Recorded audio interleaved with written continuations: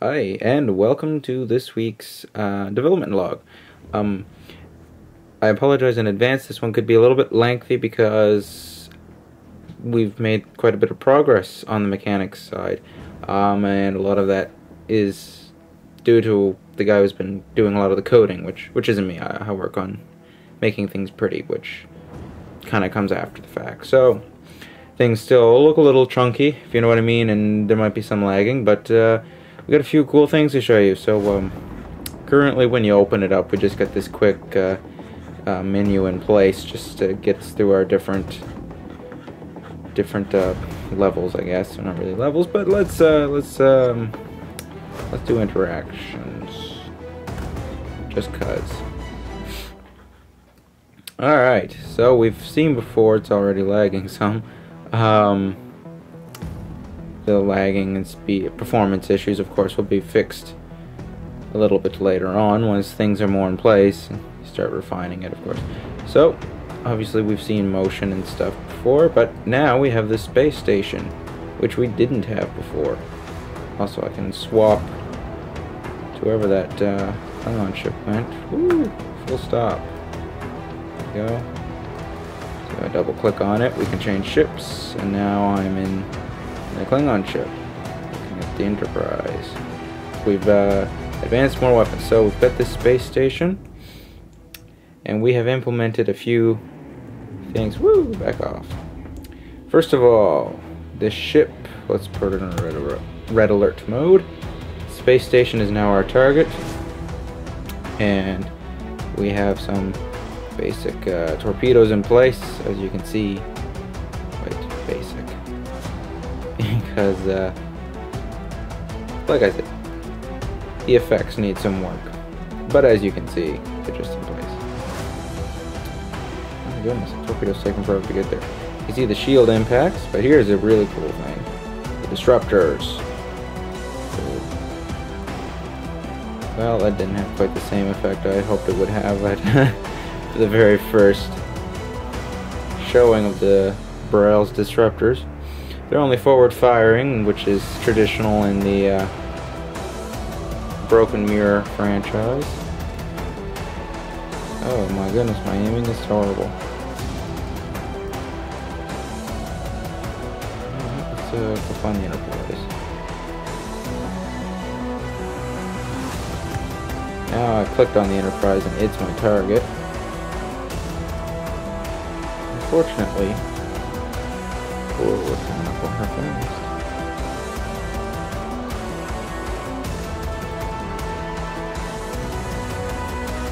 Jeez. Targeting needs a little work. There we go. Hitting the Enterprise.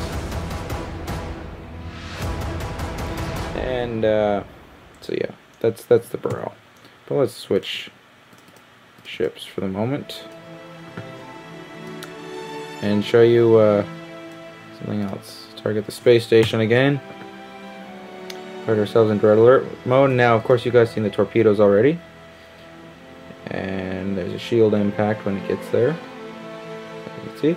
But now we have phasers, just your traditional firing phasers. But here's the cool thing: unlike in regular Broken Mirror, and everyone is going to love this, the phasers do not come from the center of the ship. And in fact, the phasers will align themselves along the phaser strip based on its optimum range. So watch this. I turn the ship,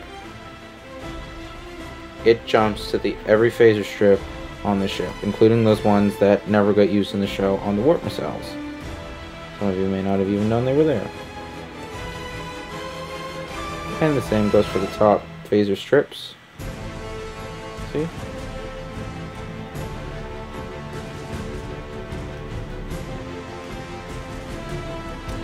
And that's pretty cool because whoop.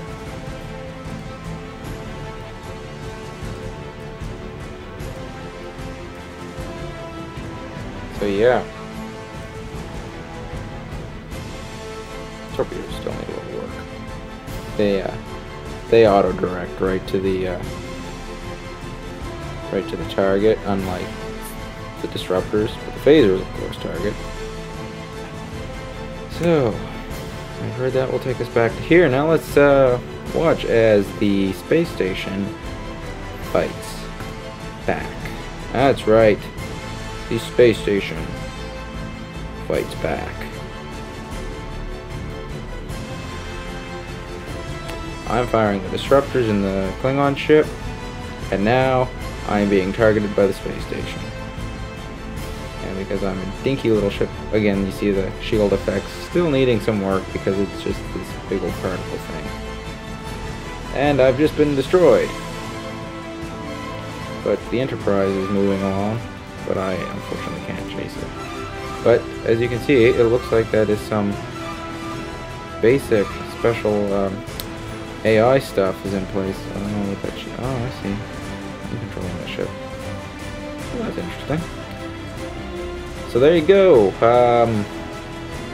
I'm sure I'm forgetting some stuff. I always do. But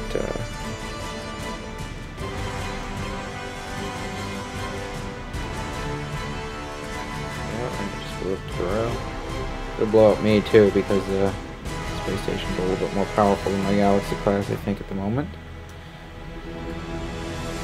But it's cool. This is the beginning inclinations of the combat engine, of course. So I hope everyone's enjoyed this particular little demonstration of what we have accomplished in the last, I don't know, week and a half or so. And that's it for this one. Stay tuned for more development logs.